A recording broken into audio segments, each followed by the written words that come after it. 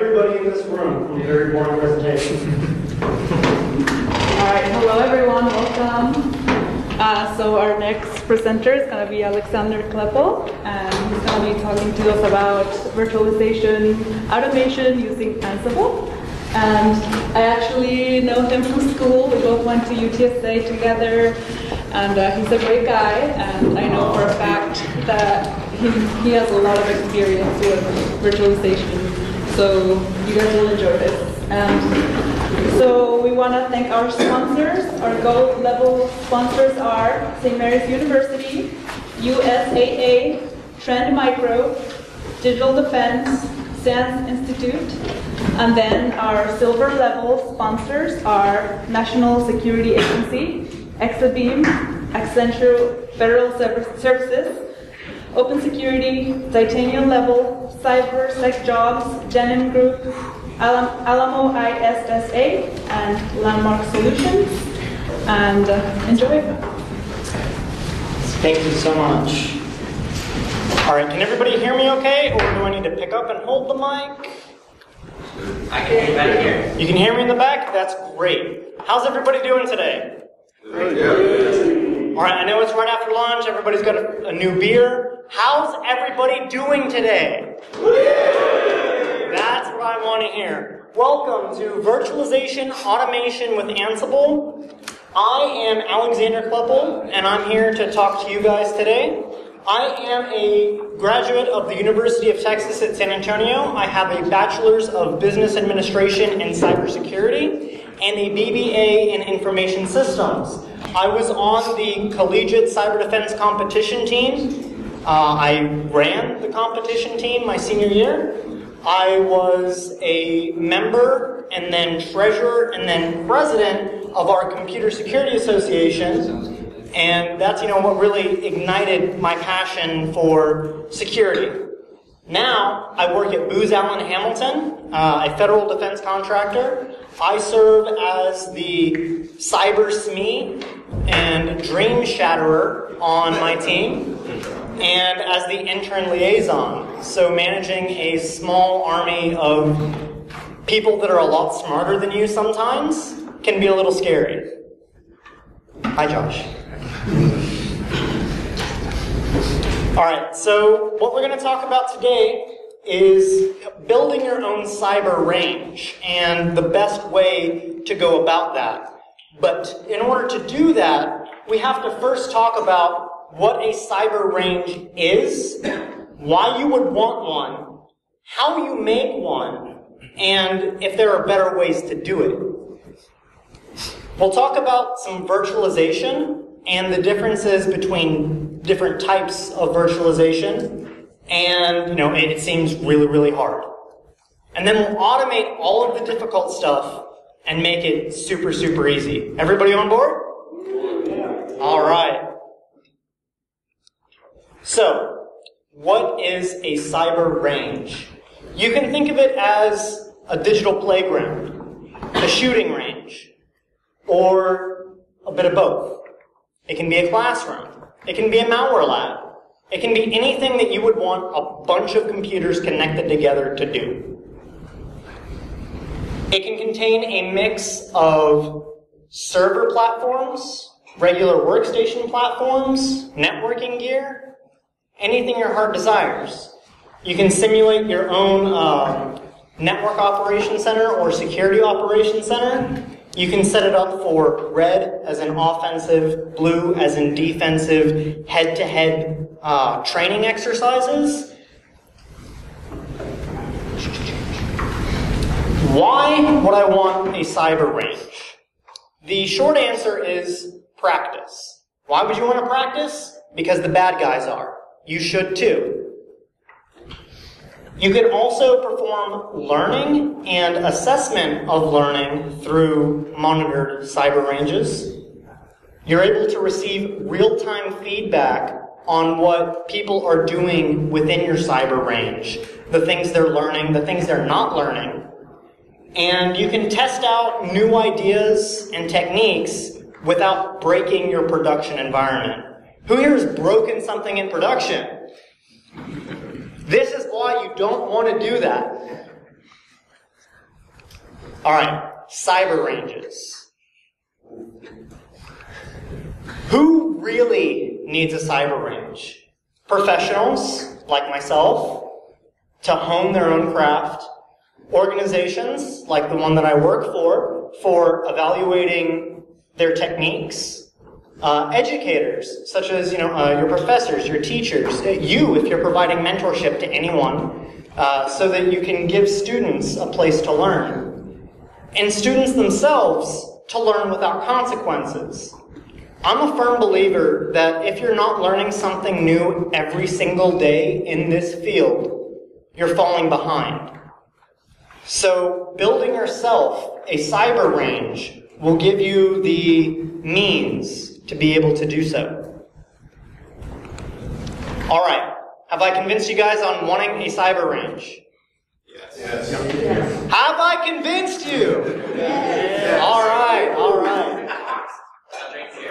Just take my money. All right, so there's two real good ways to go about this. A physical lab and a virtual lab. Physical lab. Just kidding, it's not always that much of a dumpster fire. Sometimes it's like this. Drawbacks to having a physical lab include the equipment costs of having, all of your workstations or all of your laptops, all of your cables, all of your networking gear, all of this, all of that. Everything's just all over the place. You gotta find a place to store it. It just takes up way too much room, and it needs constant maintenance. One thing breaks, you swap it out with a spare. Your spare breaks, you swap it out with your spare. Eventually you run out of spares and you run out of time to fix things because you're too busy playing in your brand new cyber range. So let's go the easy way. Let's virtualize our lab. It's a much more cost-effective solution because you can narrow it down to a single server. You don't need a bunch of things networked together to have a decent-sized cyber playground. You can change it dynamically. You are able to, create snapshots and go back in time and just fiddle around with it without the worries and woes of breaking expensive equipment. Usually, it also makes a much smaller physical footprint. I would rather carry on the road a single server, as much as I would hate to, instead of 30 to 50 laptops. There are some things that we need to talk about before we can talk about virtualization as a whole. What is virtualization? Is anybody in the room not familiar with virtualization? All right, too bad, because I'm going to explain it anyway. Virtualization is technology that allows you to run a computer on another computer. And it's traditionally bound, it's useful for running resources that are traditionally bound to hardware. So take your computer, squash it down, run it on another computer. Using a hypervisor. A hyper what? You would say if you weren't familiar with virtualization. That's the software that lets your computer run another computer. It's divided into the host operating system and guest operating systems. And there are two types of hypervisors, unless you're a hypervisor snob and think there's only really one. The easiest distinction between them is type 1 and type 2, so running on bare metal or on my super powerful gaming laptop. Okay, so I've got this neat little graphic that I stole that talks about the two different types of hypervisors. Here we have a type 1 hypervisor. It runs the actual operating system that runs your virtualized operating systems on the bare metal. And then you have your guest operating systems, which are your virtual machines. There's also a type 2 hypervisor. So this host OS, this would be like your Windows, your Mac, your Linux. And then you run a hypervisor software on top of that, like VirtualBox or VMware Workstation. And then you're able to run your guests. So how would I go about doing this, you might ask? Well, type 2 is easiest at home if you don't already have this sort of equipment.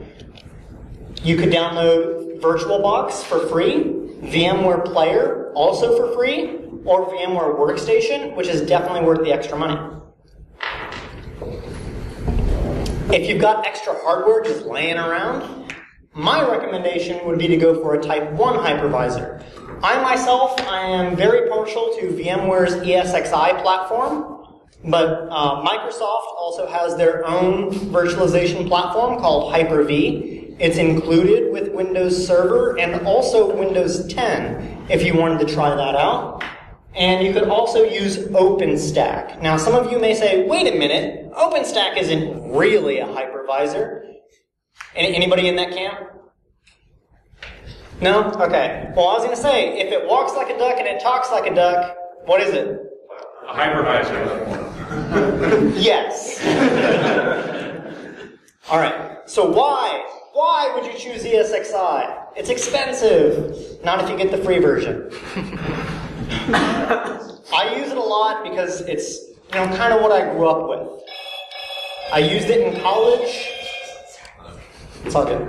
I use it at home, in my own personal home lab. I use it at work.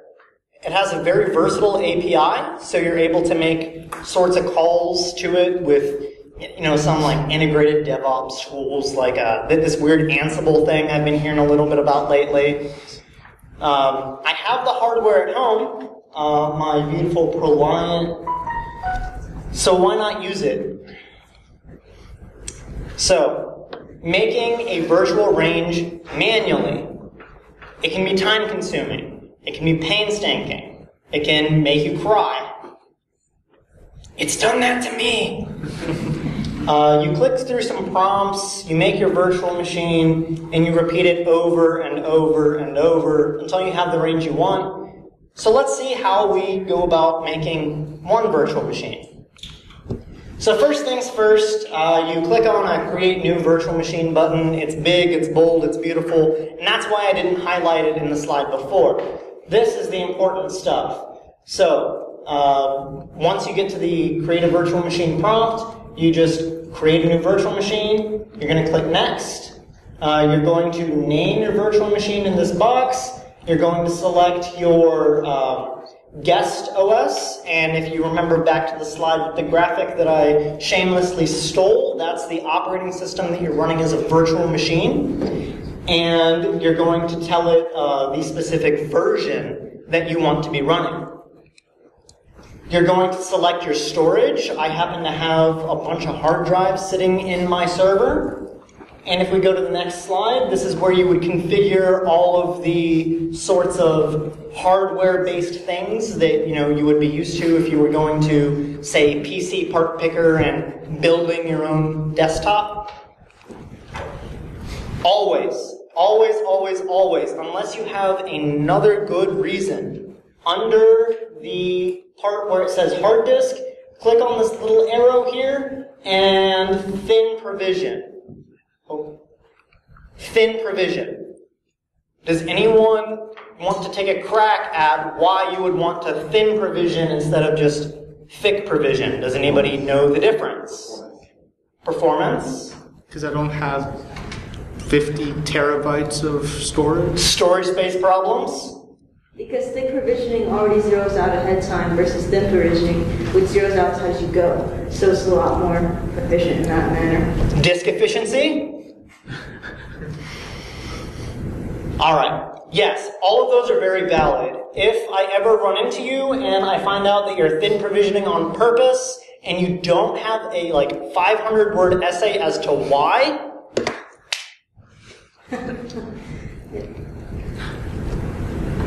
after you've, thin provisioned, like you absolutely should, you're going to go down and select from your CD, DVD drive, and click the little drop down here.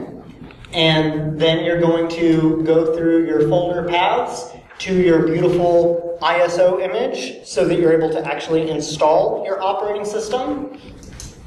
That means you're done with your VM, right? No. Now you need to actually configure it and install the operating system just like you would on regular hardware. So you're going to want to turn on your VM, either click the console button here or this big play button. I don't know why they're so close if they do the exact same thing. Someone needs a new UX UI designer.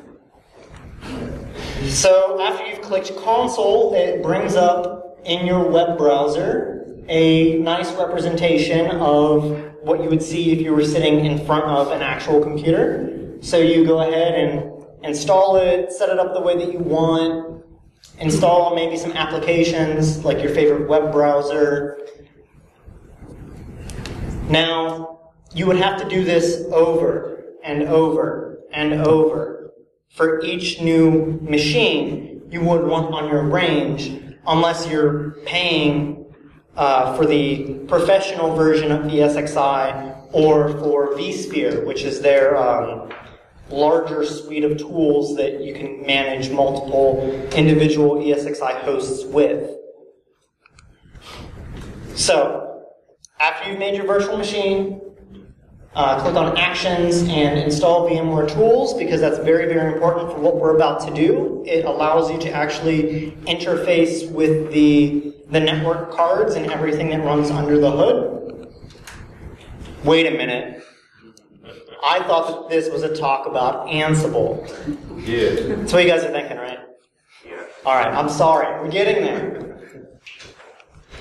Alright, so let's get into Ansible. Has anybody here used Ansible? Alright, a lot less than I thought. It's a great tool. Great tool. It can totally reduce your workload, and it's agentless. So how many of you are familiar with Chef? Okay, how many of you are familiar with Puppet? Okay, so you know how you have to install the Puppet agent on like every machine that you want to manage with it? Take that, remove having to install the agent, and you get Ansible. If you're able to ping it and you have appropriate credentials, you can manage it.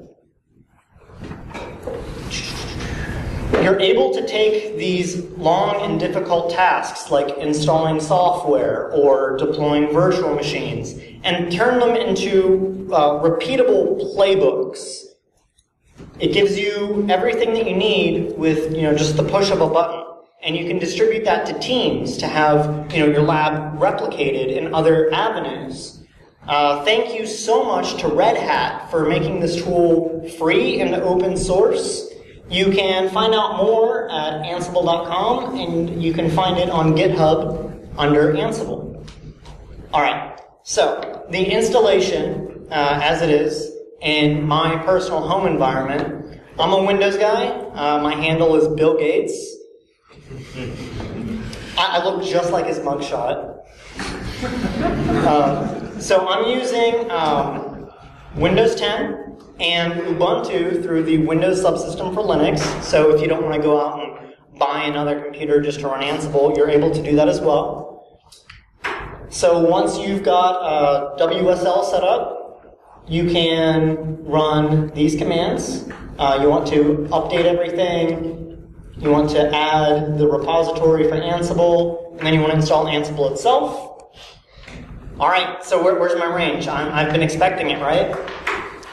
You need some more software, so you need Python, and to also interact with ESXi, you will need this installed through pip. It's pyvmomi. I don't know what the OMI stands for, but I bet you I know what the VM stands for.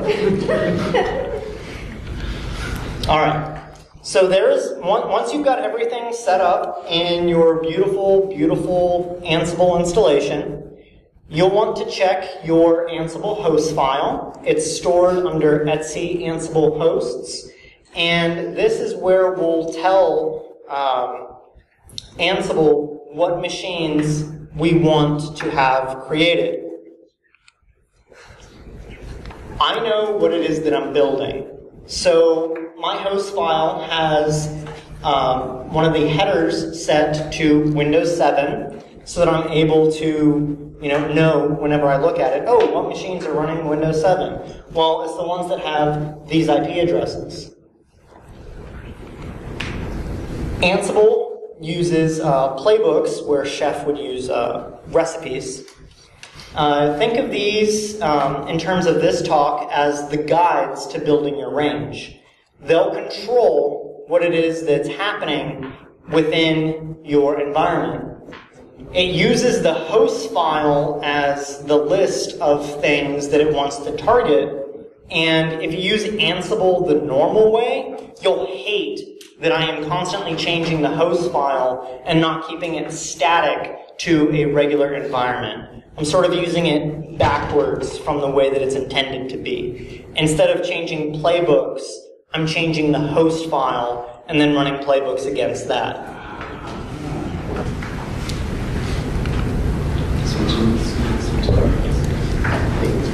Ansible's playbooks are written in the YAML format, so it's really easy to read, it's really easy to write.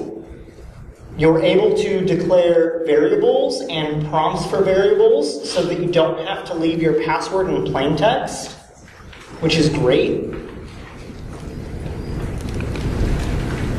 This is how you would go about using those variables. So we have the vSphere guest Ansible module, which comes completely already installed. Whenever you install Ansible, you don't have to go out and configure it a certain way or download other packages. You download Ansible, you get all of it. You would use the variables here with the curly braces. Inventory hostname. Here is the VMware specific stuff. Thin provisioning, the data store that you want to deploy it to, the VM network. If you have multiple networks on your virtualized switch, you would pick the one that you want here. I declare their IP addresses based on their host name in the inventory file. So the VMs that are created would have an IP address of 192.168.1.2, a host name of 192.168.1.2, and the actual virtual machine name is, guess.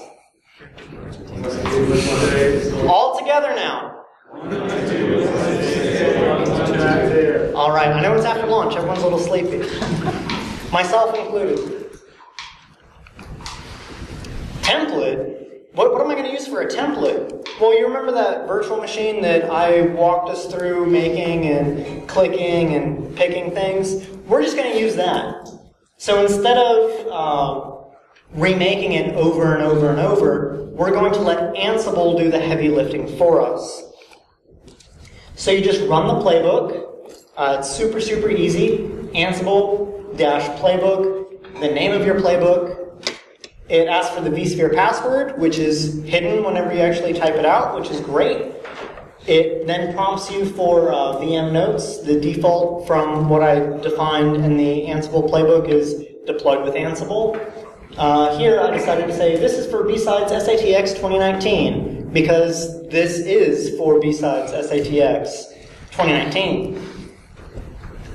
It then asks you for the source VM to deploy.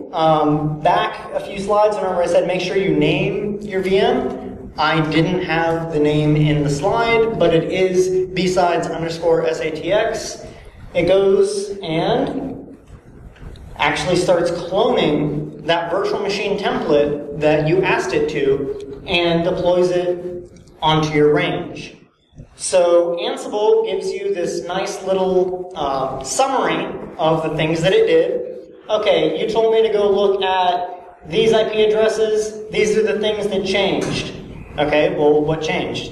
It's not exactly super intuitive on the command line to tell you what it is that has and has not changed. However, you wrote the playbook. You should know what it is that is changing before you run it.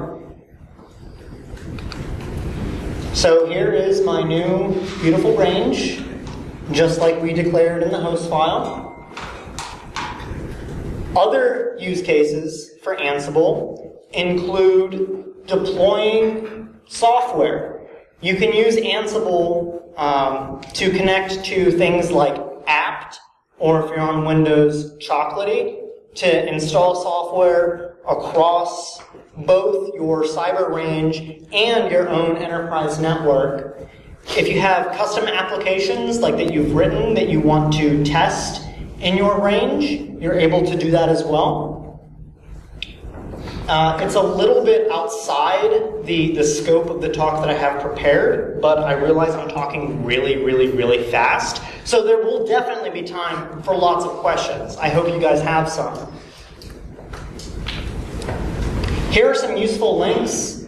We have the VMware Evaluation Center so that you can grab your free copy of ESXi.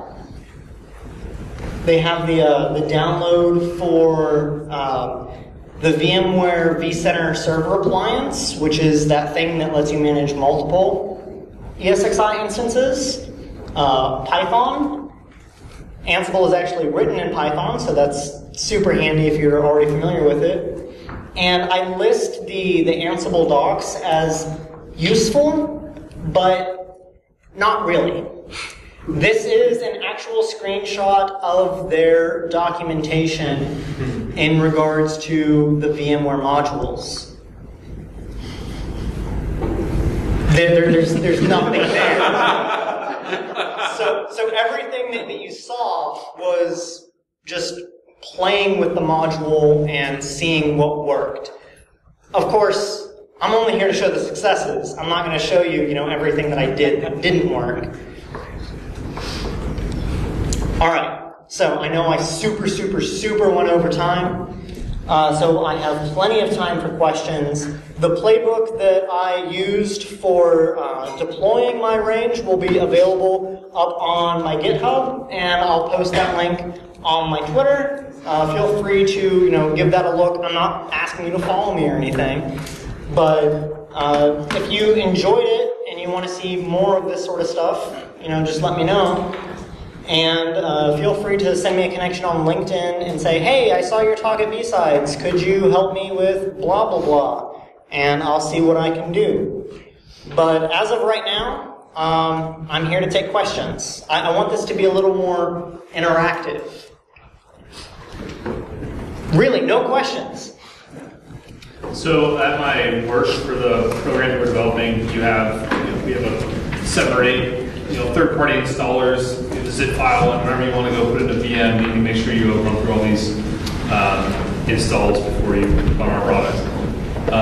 Would Ansible be able to, given a list of these installers, go through, run a little script that installs those?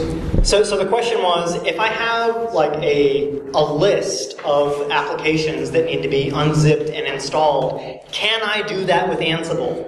The answer is yes. Absolutely. Policy orchestrator. I'm sorry, what was that? It's like where it deploys a lot of software packages to a lot of nodes. You can do that, absolutely. So not only are you able to utilize existing repositories like apt or Chocolatey if you're on Windows, if you have custom applications like something I've written, we'll say helloworld.exe.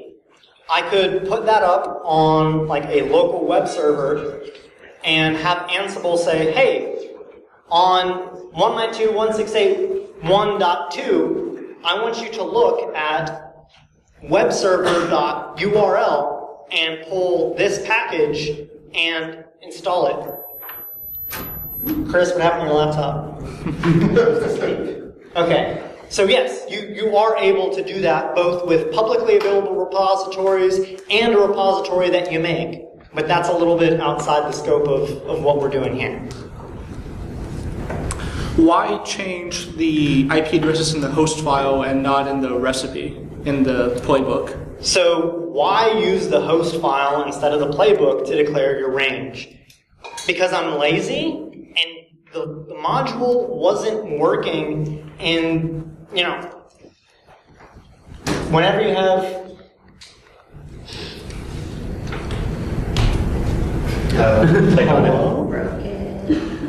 whenever you have documentation like this, you find something that works and you stick to your guns, and it doesn't matter if it's wrong to everyone else in the Ansible community. You stick to your guns because it works. If it ain't broke, don't fix it. Fair enough. Yes? What do you gain from putting Ansible on top of Chocolatey? Because Chocolatey has deployment capabilities. So, how big is your environment? Not. It's a personal environment. Yeah, right so if you're, the question, is the question complete? I'm sorry. now. No, it is. Yeah, Okay. so The question was, well, why would I run Ansible to run Chocolatey if I could just run Chocolatey? Scalability. go ahead. I am so sorry. Yes. How do I set up Arch with Ansible? Go to the Ansible. Install your So, if you wanted to install Arch with Ansible, I actually have a serious answer for that. Do it once manually, then do everything that I just presented on and deploy it to your range. So you mentioned every OS. What about Windows XP? Yes, you could manage XP. Very little, though, because you're able to still run Windows shell commands through Ansible. How do you get the communication to work? It works over... so Ansible interfaces with Linux machines over SSH. There's no SSH on Windows XP. However, there is Windows Remote Management. So using WinRM, you're able to then remotely manage your machines at scale with Ansible. Have you done this in practice with XP? Yes. For fun, right? Yes. It's never something that I would ever do in production.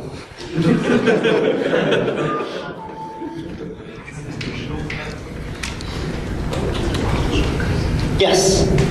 As a playbook, could you set up, instead of making a VM and cloning it, could you set up Ansible as, I'm going to use the word, an answer file for a boot and have it just kick something off and answer? Sort of. So the question was, correct me if I'm wrong, could I use Ansible to create like a VMware answer file, which would just pre-configure the VM whenever it's being loaded? I haven't seen a way to do that. I'd love to see it because it would save me about half the time. Because whenever you run things through with Ansible, it's almost like you're running through it all across the network at once. So it has to actually go through and set the IP addresses instead of just having them set up at boot.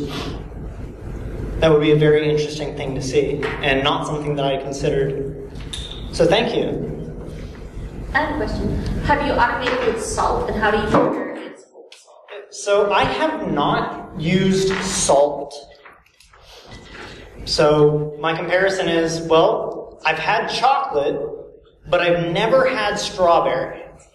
I can't tell you which is better.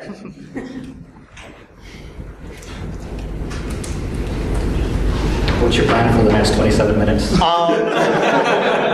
I could run through it again.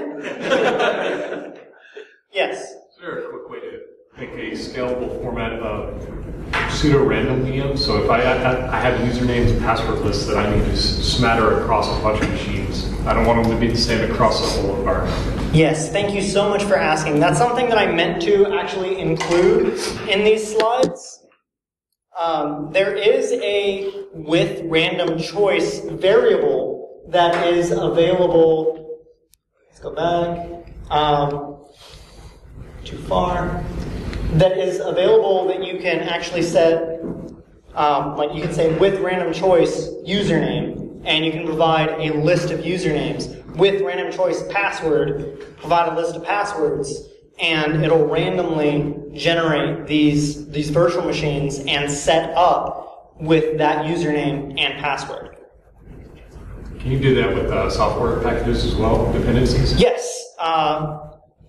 I'm sorry, could you ask that one more time before another enthusiastic yes? So if I've got my packages laid out with vulnerable services, right? But obviously it's not going to work across all the different flavors, but I need those other flavors in the environment. So I define the dependencies, yes, and it knows it needs those. It won't try to deploy on something that doesn't work on. Right. So if the question was, well, can I do that with software packages too? The answer is yes. You are able to randomly select, if you had a repository of vulnerable services, you could select from that list at random and have it also install the dependencies so long as you've defined them appropriately in your playbook.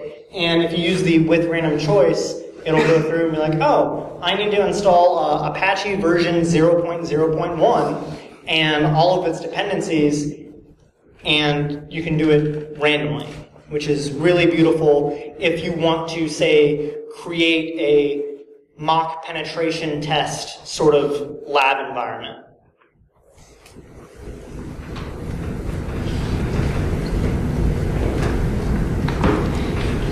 All right, well, I don't think there are any more questions, and I totally blew through my slides. Thank you guys so much.